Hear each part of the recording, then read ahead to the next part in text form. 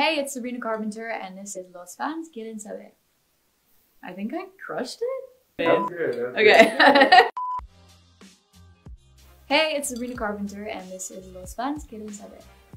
Alrighty, now we're gonna open these. My favorite red carpet look. Wow, my favorite red carpet look was probably this pink Celine dress that I wore. My stylist Jason Bolden, courtesy of him. But it was actually a Billboard Women in Music event where the red carpet was actually pink and like the backdrop was also pink, and it was the same pink as my dress. So it just was like, we couldn't have planned it better. Benner? I love Ben. We couldn't have planned it any better. I felt like Princess Aurora or something like that, so that was a really cool look. I just like... What are the beauty products of my daily routine? I have quite a few. I've like kept up a pretty decent skincare regimen since I was like 15 because I didn't have great skin. So definitely like face wash, cleanser, that's the same thing. Toner, moisturizer, sunscreen are definitely a huge part of my daily beauty routine. And I also love perfume. It was a huge part of my life in like the last year and a half. So I definitely have a few scents that are my favorites. Okay, who is the most famous person who follows you on Instagram? I do not know. What? I have no idea what you're saying. Paris Hilton or Salma Hayek, who I love. I actually don't know who would be the most famous person to follow me, but both of those are pretty iconic. Okay. Which Disney prince was my crush when I was a little girl? I think I had more crushes on the princesses than I did the princess. I really don't remember any of their names. That's the problem. But I was always just so obsessed with like Rapunzel, Alice in Wonderland, Tinkerbell. I love Tinkerbell.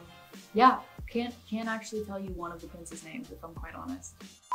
That's funny. Why is that? Whatever. Love the princesses. Who would you rather interpret, Lizzie McGuire or Hannah Montana? Wow. If I'm Lizzie McGuire, then I get my own cartoon. And if I'm Hannah Montana, then I get the best of both worlds. But it seems like both of them have the best of both worlds, so I'm a little torn. I'm gonna go with Lizzie McGuire for no reason other than the fact that I would love to be animated. I think that'd be cool. My mom's gonna be like, you're animated enough. You're fine. What is your favorite chick flick? I guess How to Lose a Guy in 10 Days is a necessity for everybody. So I love that movie. What is your favorite karaoke song? Lady Marmalade. Because I like to sing all 4 parts. Lil' Kim, Maya, Pink, Christina.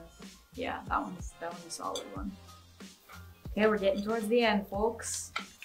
Tell us about your experience on Mean Girls on Broadway.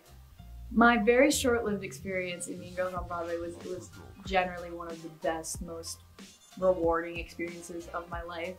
I've always wanted to do Broadway, and I hope I get to go back in the future. But just such an honor to be in a show with such incredibly talented people, and the show is so funny, and I'm just such a huge fan of it. And playing Katie Heron was just iconic, so I'm very grateful. It was a lot of work, and you just have so much respect for then everybody that's a part of the show on stage and off stage, because they're just so good at what they do and so focused. So great experience. 10 out of 10 would recommend being on Broadway. Quote moment in Broadway. Well, in 2 nights, there's a lot that you can learn. I mean, it's funny because my Broadway debut was in this show. So that in general, I think just overall is such an incredible moment for anybody in their life when, you know, if you ever do Broadway, like your debut is like a really huge thing. So just overcoming like a really big, not fear, but just like thing that I always wanted to tackle. And it was just rewarding because I had my friends and my family there, and it was really beautiful. What do I like most, Broadway or filmmaking? they're so different, like in every way, shape, and form. And in filmmaking, there's a lot of like hurry up and wait. There's a lot of sitting around. And on Broadway, it's once you start the show, you don't stop. Like it's really like a roller coaster until you're done. So there's a lot of adrenaline rush. So I think I love them for different reasons. I really do like the idea of getting to like perfect your performance and taking your time in filmmaking. I think that that's something that's really cool. So I love them both for different reasons. Thank you guys so much for watching. And I hope you enjoyed this video. I thought this was gonna look cute, it doesn't.